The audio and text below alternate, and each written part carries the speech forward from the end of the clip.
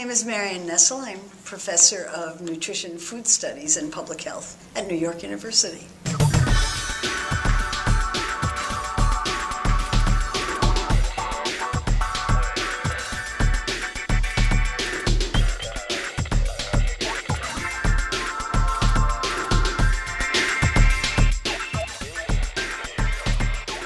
Well, when I was teaching undergraduate biology, I was given a nutrition course to teach, and it was obvious right from the beginning that you couldn't understand why people ate the way you did unless you understood the way the food system worked.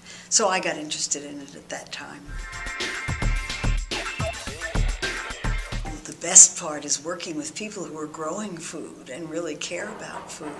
And there are so many now. You know, we're in the middle of this incredible food revolution in which so many people are getting interested in growing food, in how food tastes, in special varieties, farmers markets, CSAs, urban farms. I grow food on my terrace. I know all about it. I think it's sun-gold tomatoes, that you can grow sun-gold tomatoes in pots on a terrace in Manhattan and they'll be absolutely delicious. The idea that food systems have to be industrial in order to feed the world. I'm astonished by how productive very small plots of land can be. And it's scaling up those plots of lands, growing food sustainably, and demonstrating that this is the way to feed the world that I think is the biggest challenge. It may not be the only way, but it's certainly going to be a better way. And I'm excited to see that as the sustainable food movement grows, it puts pressure on industrial agriculture to clean up its act. The secret to sustainable food system success, just do it.